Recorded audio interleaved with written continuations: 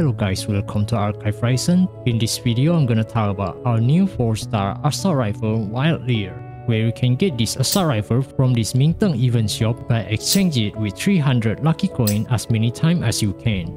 You better exchange it for 5 times because you need to max out this weapon skill while this weapon is still available in this event shop. This weapon is very useful for most operatives who use assault rifle, especially for CHENXING Ethereal Cloud.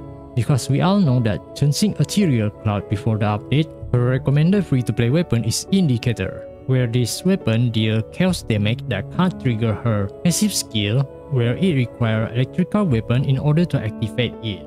So after the update, CHENXING Ethereal Cloud recommend free-to-play weapons got changed into Wild LEER, where Wild LEER is electrical weapon, so it suits her very much. If you compare Wild LEER and her signature weapon Anti-Evil Ward, Wild LEER lost in its base attack, ammo capacity, and also attack percent increment. While their skill, Wild LEER can increase attack by 12% and after shot hit a weak spot, it can further increase attack by 12% for 5 seconds. So the total attack increment will be 24%. While Anti-Evil Ward can increase the electrical damage by 18% and crit damage amplifier by 12%. And also can increase additional 21% attack when the Crimson Sky Shield state is activated for 5 seconds. So the total attack increment will be 39%, which is more higher than Wild LEER. But what if we manage to max out the Wild LEER skill up to 5 stacks? Can the Wild LEER surpass the Anti-Evil Ward attack increment? Now if we compare a full build Wild LEER that have a max stack skill with a full build Anti-Evil Ward that only have 1 stack skill, Wild LEER gun main stat can increase attack by 33% and from its weapon skill can increase attack by 20% with additional 20% when you attack the enemy weak spot for 5 seconds. So the total attack increment will be 73%. While for Anti-Evil Ward, the main stat of the weapon can increase attack by 45% and from the weapon skill it can increase attack by 21% and also can increase electric damage by 18%. So the total attack increment will be 84%. Even the attack increment of Anti-Evil Ward are already higher than the Wild LEER. They haven't included the base attack of Anti-Evil Ward that can surpass far from the Wild LEER base attack, and also Anti-Evil Ward can increase crit damage amplifier by 12%. So there is still no chance for max stacks Wild LEER to beat up an 5-star weapon Anti-Evil Ward.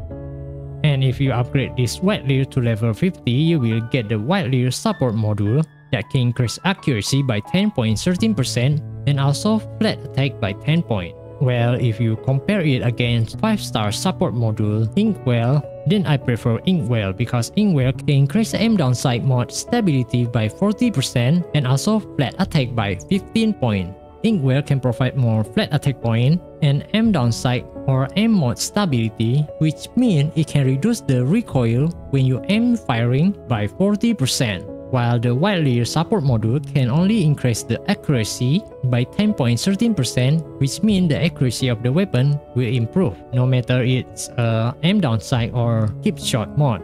So if you are an assault rifle user who like to hip shot more than aim shot, then you can use Wild LEER support module because it doesn't matter what kind of mod you are using. Now let's set aside CHENXING Ethereal Cloud because this gun is our first free-to-play assault rifle that can very useful for most of our assault rifle users because none of the 4-star assault rifle have the ability or skill to increase the attack.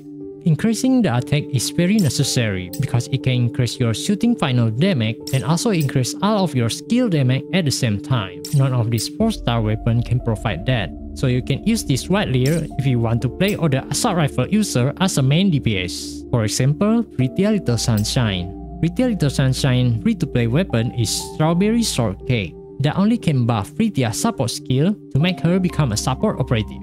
So if you want to use her as a main DPS or active operative, then you can use this Wild LEER in order to buff her shooting damage and also her standard and ultimate skill damage. Because Pretty Little Sunshine only requires thermal weapon to activate the second manifestation skill, which is when she equipped with thermal weapon, Aptitude Ballet provided by her support skill have 10% chance to activate Lingering Anger that can deal thermal damage equal to 70% of Fritia's attack to 5 surrounding targets. So if you equip her with thermal weapons, her support skill will have 10% chance to deal AoE damage. But if you want to use her as a main DPS or active operative, of course this effect doesn't necessary at all. And while for CHENXING the Observer, if you want to use her as a main DPS, you better use this gun with level 5 skill, because while LEER with level 5 skill can easily beat down her free-to-play recommended weapon Odd Alley Cat, and also even her signature weapon Trial Eve. Because her signature weapon's Trial Eve main stat can only increase alignment index that can lead to increased CHENXING skill energy recovery by 6.5% and increase an additional 6% for each 100 alignment index, where this Deimos alignment won't be able to increase her attack as the Wild LEER did. So Wild LEER can provide more attack improvement on her than her signature weapon. While for Frithia, you better think twice to use this Wild LEER because it can affect her ultimate skill very much, where her ultimate skill is required to use a thermal weapon in order to activate the upgrade of her ultimate skill. When she uses thermal weapon, final damage dealt by lasting flame will increase by 20%.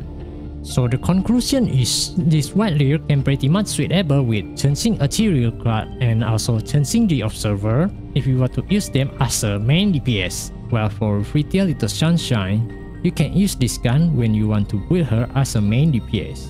But one day you might need to change her weapon into thermal weapon, because when you reach the end game build and unlock the Logistic third talent, where if the Logistic third talent is thermal elemental damage, the shooting damage will not get any advantage or improvement from the Logistic third talent, because Wild LEER only fire electrical damage while her third talent is thermal damage. And for Frithia, maybe you need to think twice to use on her. If you didn't have any thermal assault rifle weapon, you can try to use this on her, because this gun can provide so much attack increment when you max upgrade its skill. That's all from my videos. Thank you for watching, see you next time, cheers!